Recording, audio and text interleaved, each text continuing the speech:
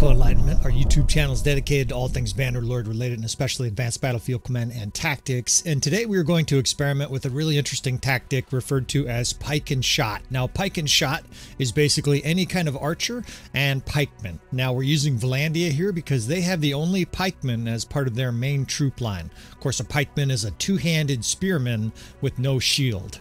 Now, this tactic goes back many years, but it doesn't really employ the same way it does in Bannerlord as it often did in medieval warfare. There were times where they were strictly pikemen and crossbow, but the more commonly referred to part of it was in the 14 and 1500s with the Spanish tercios, and they would have firearms and be intermixed in a square traditionally. Of course, there's the Schiltron, which is also a similar concept, a bunch of archers protected by a line of pikes. But for this episode, what we're going to do here is intermix our pikes and our crossbow. This custom battle here is by request, essentially. Someone said, hey, can you try this out? And so I'm going to give this a shot. Now, in my previous attempts, I have not had tremendous success with this. I've had good success, but not tremendous success. So we'll see how we do here. Now we've got a big line of pikemen, of course, and 2 infantry divisions. Actually, we'll use 3, and I'll tell you about that in a second. But what we want to do is we want to get our crossbow here, our sharpshooters, intermixed with this enemy line of pikemen so that they roughly overlap, right? You don't want these guys in the way, right? If there's a crossbowman and he's standing there and there's a pikeman directly in front of him, he can't shoot. So there's a little bit of delicacy here in how you line up your formations. And I'm having a little bit of difficulty here. That's why I'm taking an extra second. You see this now when you zoom in here, they have a nice distance between them. And of course, to get that, we're just using spread, which is F2, F3. Now, to make this a real battle, we do have other units here. We have 2 different infantry divisions, the 6th and the 3rd. We'll be attacking a square there. I'm going to put an archer division out front strategically and square them as the enemy comes in. And then we have cav wings covering both of our flanks. They're not going to completely protect us, but that'll be something else that slows down the enemy cavalry. I should have said at the beginning, we were fighting Imperials. Sometimes these episodes, I'm in such a hurry to produce them because you guys want these episodes to be quick, is my understanding. Sometimes I'm a little long-winded, so sometimes I'm going to have to sort of, as we're looking over our guys here, tell you about a few of the things that we set up this battle in the first place. We're outnumbered by about 125, 130 troops, and the enemy has lots of cavalry. Now, they have a real army just like us, and what I mean by that is they have all tier 5 units just like us, but they have 130 more units. As you can see, the power bar generally favors them. Now, we're using the RTS mod here just to speed things up. Don't worry, these aren't the fastest shooting crossbowmen of all time. And we're pelting their horse archers as usual. The horse archers really don't have much chance. Although they have circled us, that might give them a little bit of a distractionary effect on our forces. Kind of keeping an eye on them back here. So that crossbow division off to the left there, we're going to square that almost as soon as the enemy comes in. And we're going to square this 3rd division of infantry as well, so that these guys act as both the distractionary force and slow down the enemy. Now let's see what happens here with all these heavy cav charging into these pikemen. They're getting stood up. Not every single one of them, but some of them are getting stabbed and stood up. And the idea, of course, with this strategy is they get stood up and then shot to pieces by our crossbow. Now, the enemy has a real army, like I said before, so they have infantry moving in. What we're going to do here is move 1 crossbow division off to the side, 1 infantry square towards the middle, basically to try to tell that infantry division, look, you want to attack this, right? We're playing the stripper here. We're going to offer them a little taste. And now we're going to drag this square right to this infantry on the flank. This cav will protect us from the enemy archers, and we're going to destroy their infantry, hopefully with our infantry, right? Now that they're attracted to the square, we can attack them with our 6th division here. You can see they're starting to scrum with our pikemen, and that's suboptimal, of course, because their units are going to crush our pikemen in melee. Pikemen have this big, long spear. I think they have a sword, but they don't have a shield, obviously.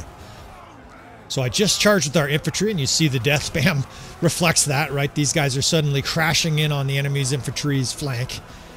And the crossbow and pikemen are sort of scrumming at the margins and the front of the battle here. And it's definitely going well. This is better than I've experienced in the past. Of course, we devastated their cavalry. That's one of the keys.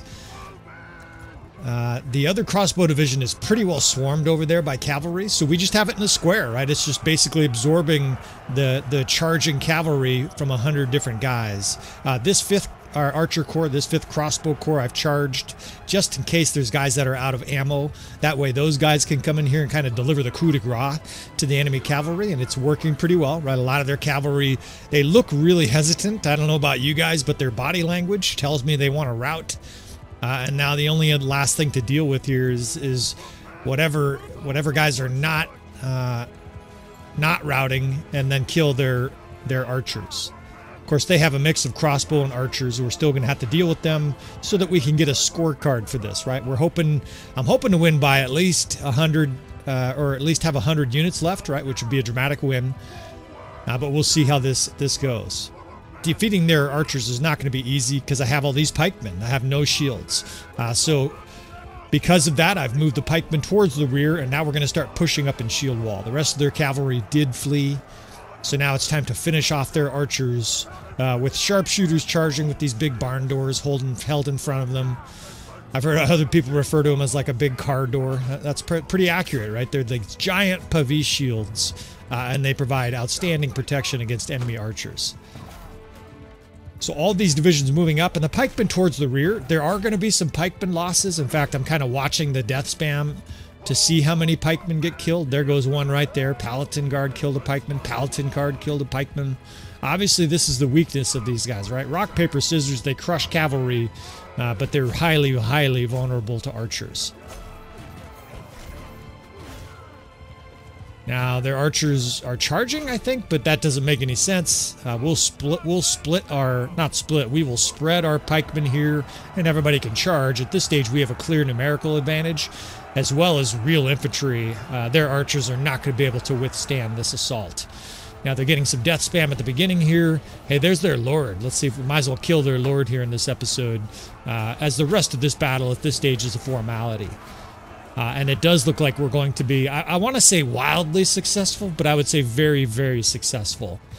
Cut down a few of their routing troops here, and wrap this episode up. Although I want a baseline for this, I'm trying to think of how I can give a good baseline of whether or not I think this is effective. And I think what I want to do here after this battle is try what I usually do with Valandia. And I don't know if it's better or not. I don't know if it's going to work better, but I think it's at least going to be comparable, and it'll be interesting to compare the results, right? It looks like here we have about half of our force left, so we will try shield and shock after this. Yeah, 208 units surviving, which is an outstanding result, obviously.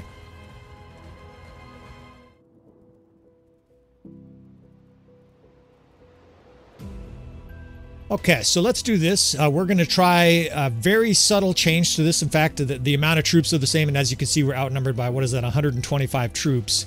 Only this time, instead of pikemen, we're going to use Volgiers, right? We're going to use their slashing, hacking, two-handed weapon motherfuckers, and see if we can't produce a better result than about half of our force surviving. Now, that's a good result no matter what. I'm definitely satisfied with that, enough to recommend this tactic to you guys, to say, hey, pike and shot works. If you want to use this tercio style pike and shot, it's very effective. Of course, the real tercios actually had a very primal, primitive firearms, right? I think it was the predecessor to the harquebussers, the firearms, which obviously had just as much of a psychological effect as it did actual destruction, right? I mean, cavalry charging a bunch of guns going off and smoke and fucking loud noises would deter cavalry as much as anything from charging. But let's try this. Let's try a shield and shock strategy here. This is a tactic I've developed over the many months of playing Bannerlord, and I found it to be highly effective. The idea here, especially against enemy cavalry, is you stand them up with defensive divisions. Typically, heavy cav works the best, so we'll put the 2nd Division. You can see it's only 42 units. We'll put them out front. But I think that'll slow them down enough, along with a couple, I might even use 3 squares here. I got the 4th, 7th, I might even make one more infantry division to form as a square in the front, because if you could slow down the enemy's approach with their cavalry and then unload on them with shock units, you can really overwhelm the enemy. Now, to me personally, the key to this whole strategy is frankly how overpowered sharpshooters are, especially against armored units, especially against cavalry, horse archers. They are fucking devastating. So you can see I've got this shock unit, and what I'm going to do here is just tuck them in with sergeants, the shielded infantry, and this heavy cav, with the idea being, the horse archers that they're going to probably send up against us first. Whatever archers shoot at those guys, they will have a buddy right next to them, right, with the shield or a big armored horse. And then behind them here, we're going to have this crossbow division. So 2 crossbow divisions out front, and we're going to square those guys, right? We're going to use those both as distractionary, sort of magic, sleight of hand for the enemy cavalry and archers and infantry, but we're also going to use those guys to shoot at the beginning here and do a lot of damage. And look at this fucking division back here. Now, these guys don't have great line of sight. I don't know if you guys can see that, but I'm going to move these guys just slightly, and I'm going to move them the direction of the enemy's approach, right? Probably off to our left, and definitely the horse archers are going to circle to our left. Right, so we speeded up here using the RTS mode. We're trying to save your time, right? Save you guys this time. Try to make these episodes as concise as they can be while still talking a lot and delivering a lot of information. All right, so enemy horse archers coming in here, and it's a destructive crossbow barrage, right? They're coming in straight because we have these crossbow divisions on both of our wings, so they can't really cycle or circle us very effectively. And that was that. They just melted away.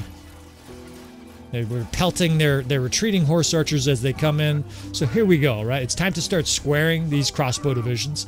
And what's nice about them is they will still shoot, but they will only shoot if there's nobody near them, right? So you can square them, and let's see how many get skewered there. They lost a couple. They got a few guys speared there.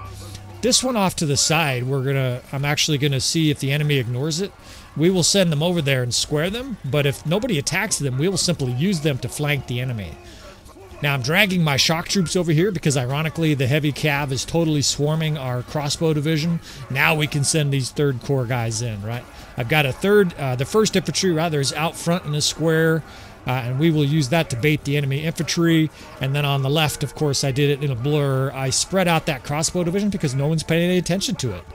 Finally, we will send our cavalry forward here, and what that does is it screens all of our forces from the enemy archers, right? While our Volgiers are fighting, we don't want them shot by enemy archers. This way, that line of cavalry attracts a lot of enemy archer attention, and they're all holding their shields up, so they're going to do a pretty effective job of holding attention and obviously preventing our shock troops from being killed, right? It's more... Motherfucker, it took half my health. It's more shield and shock.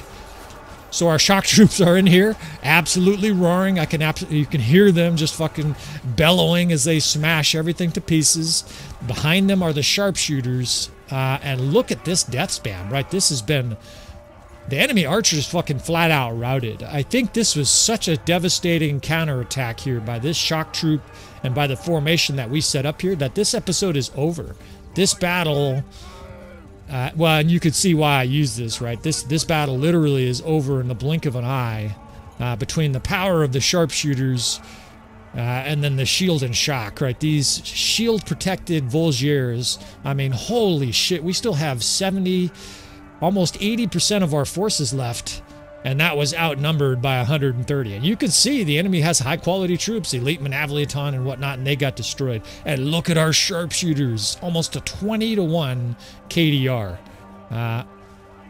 All right, so summary here. Pike and shot works, there's no question. If you want to employ that, I definitely think it works, but how could you not want to do shield and shock after this demonstration? I mean, that shocks even me. All right, so we'll wrap this episode up. Of course, you want to subscribe. If you want to see more tactics, friends, please comment and like all that stuff. I appreciate you, fellas, and I will see you guys next time.